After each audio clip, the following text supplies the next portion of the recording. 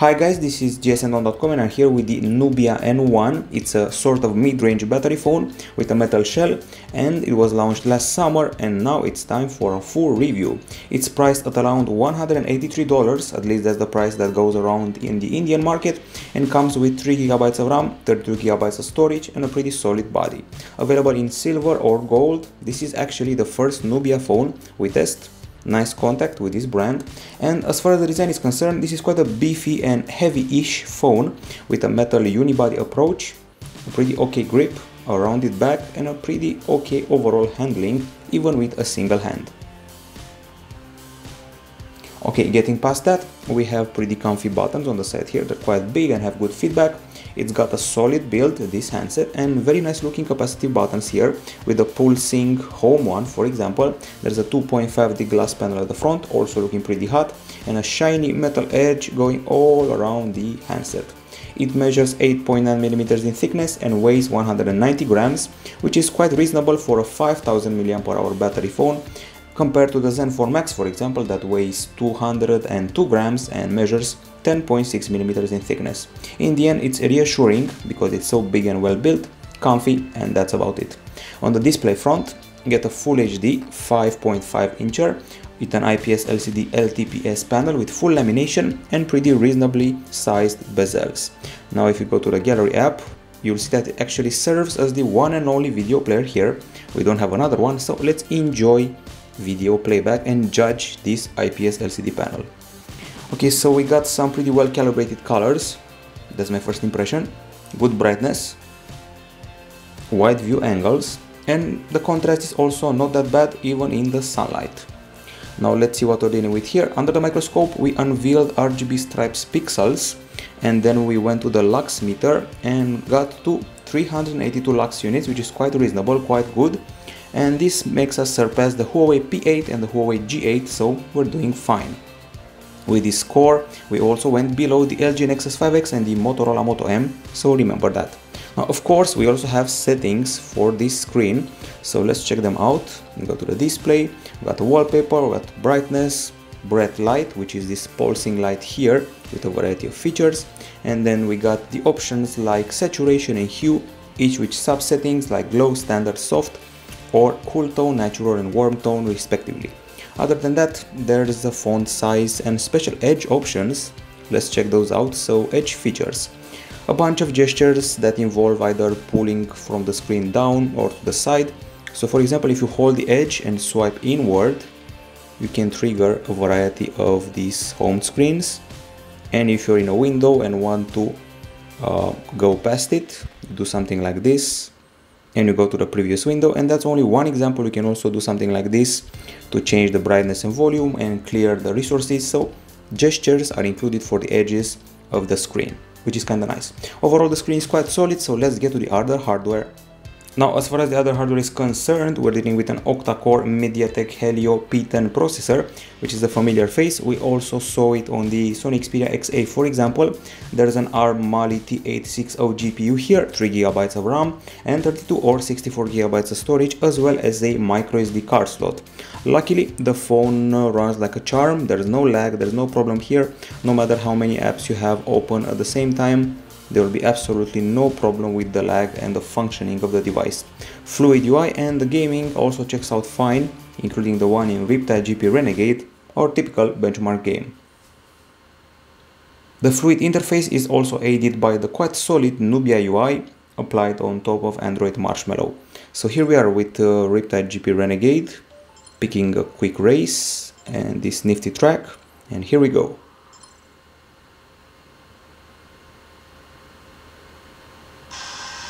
Nice looking so far, pretty solid controls, well rendered water,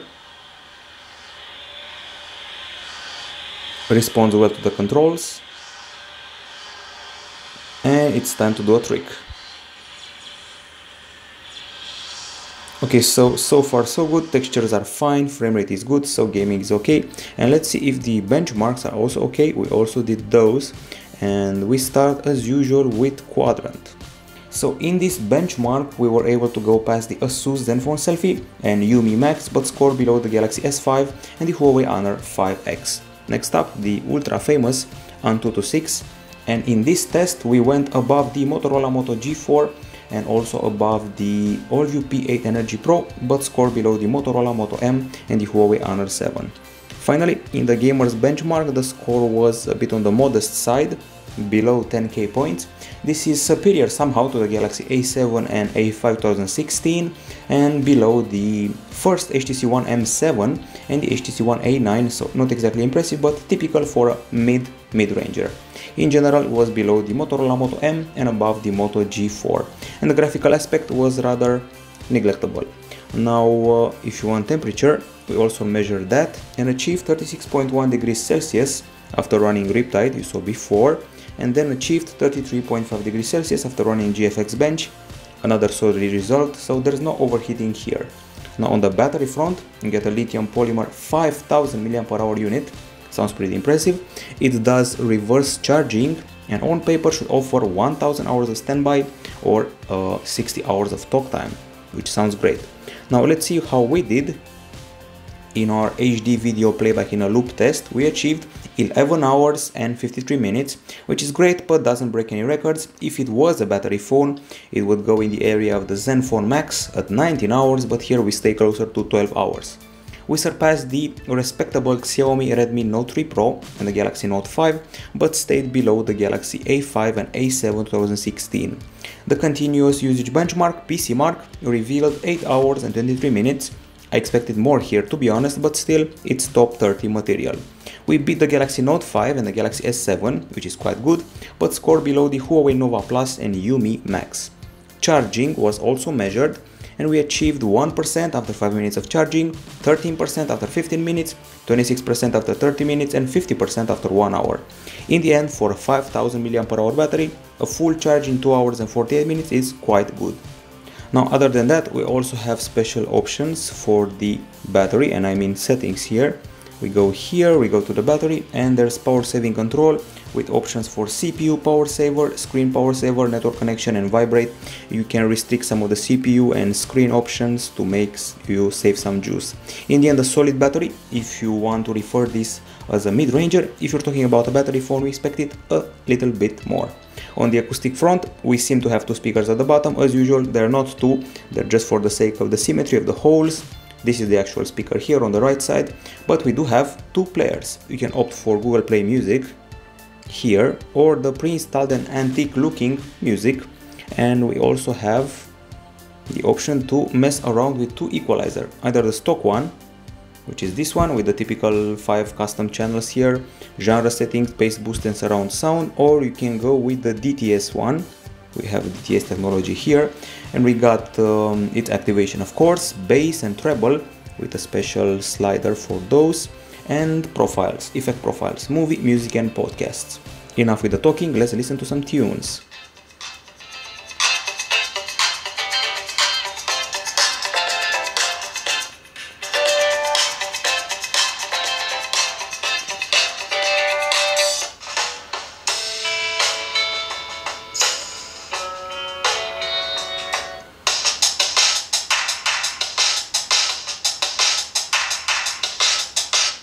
Okay, conclusions, we got a pretty loud sound, it's also clear sounding, there's no distortion, and the high notes were well rendered.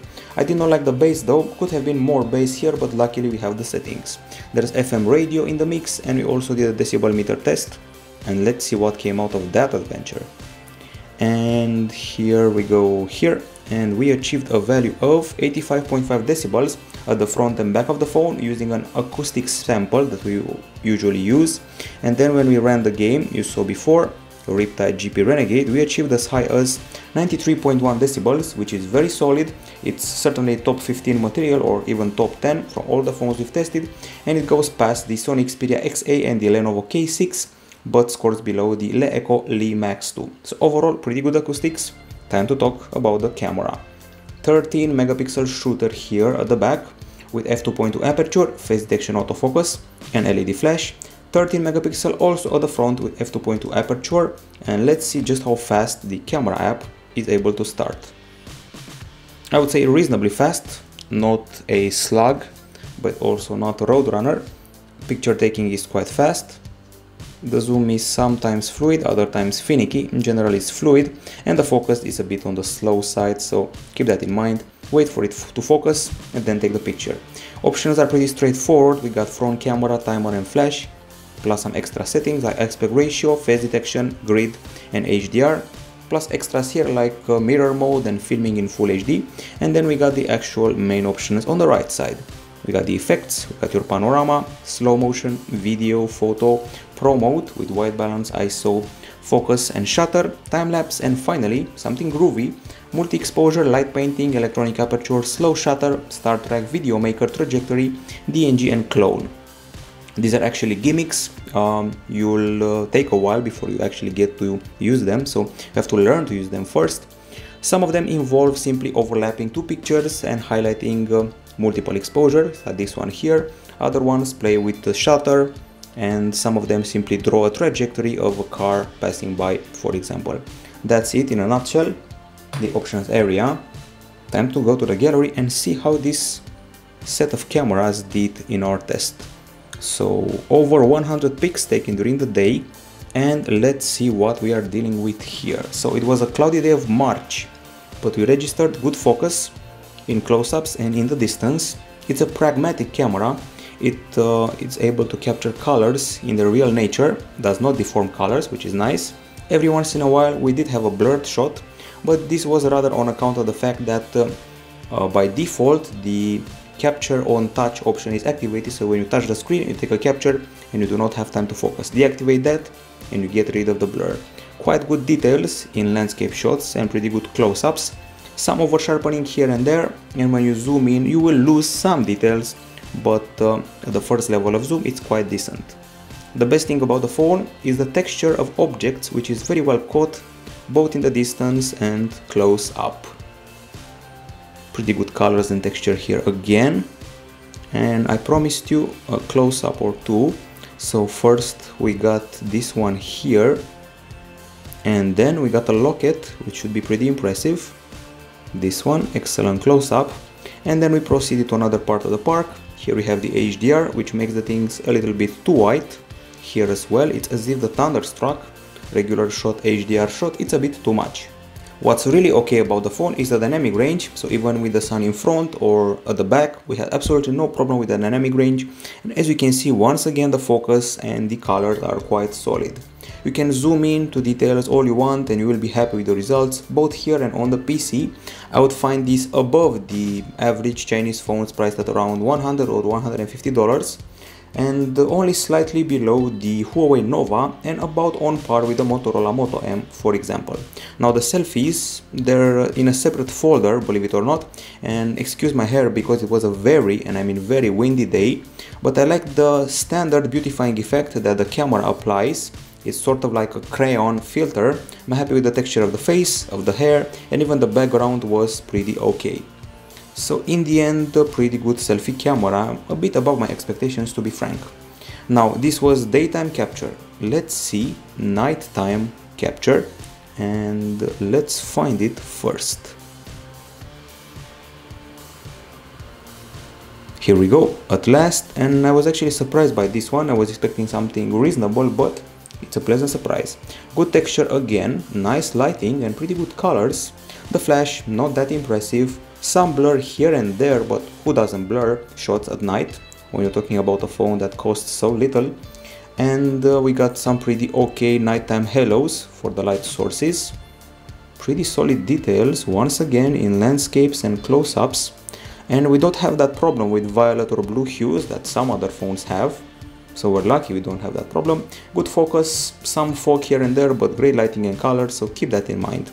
Surprising nighttime capture, actually quite good. Now we're done with the photos, time to talk about the videos. They're also separate, luckily. It was a very windy day, I said that before, and here we go. The microphone was quite good, even in spite of the wind. We filmed in MP4 format, 30 frames per second and 17 mega per second, full HD of course. When you zoom in you lose a lot of details, but in general I was happy with the clarity, with the colors and even the focus, although there was a bit of focus loss here and there. And this is a video taken in very harsh conditions. We got a lot of clouds and some sun, that appears from them. We got water, we got the wind, so everything is against the phone, and still it manages a pretty good Full HD video capture. Solid exposure change, some nice colors. If it weren't for the refocus, I would be even more happy with the capture.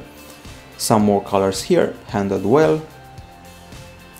And we even tested the stabilization. There is no optical image stabilization here, and apparently the electronic one is also quite lacking. In the end, I would say it's a reasonable phone capture-wise. It can find the mid-range Huawei's, for example. And now let's see what it can do during the night time. And nighttime videos should also be here somewhere. Here we go. Once again, it's quite okay for a mid-range. The streetlight halos are a bit big, but the lighting was okay in general. Nice clarity, pretty okay focus. Somehow the focus didn't have the problems from the day, don't ask me why. I didn't meet as much refocus at night as I did during the day. And of course, when you zoom in, you lose quite a few details. In the end, it beats most of the phones from China that are sold below $200, so keep that in mind. Now let's talk about the web browser. This is the pre-installed one. If you don't like it, no problem, you can opt for Chrome. Let's load up gsndom.com. As you can see, not the fastest in the world, and still loading, which is confirmed by the modest benchmarks like Velamo and SunSpider. That's our website. And input is done via stock virtual keyboard. On the connectivity front, time to talk about the connectivity. We got an USB Type-C port here. There's a Wi-Fi, BGN AC, Bluetooth 4.1. This is a dual SIM phone with a hybrid slot. There's GPS. There's no trace of NFC, just in case you were wondering. And we got LTE category 6 and support for VO LTE. Go to the dialer and you'll find an option to record calls, as far as I know. SMS polite decline, call record as I was saying before, and the calls are actually pretty loud and clear, and the signal was good, plus the microphone, it handled the wind and it handled me during the talk. Time to see what the connectivity speeds are, and we did a speed test, worry not, and here we go. So we achieved up to 48 Mbps in download via Wi-Fi, 25 Mbps upload, also Wi-Fi. In 4G, 46 Mbps download, 45 Mbps upload. I would say we are well within the normal limits and no problem in this area.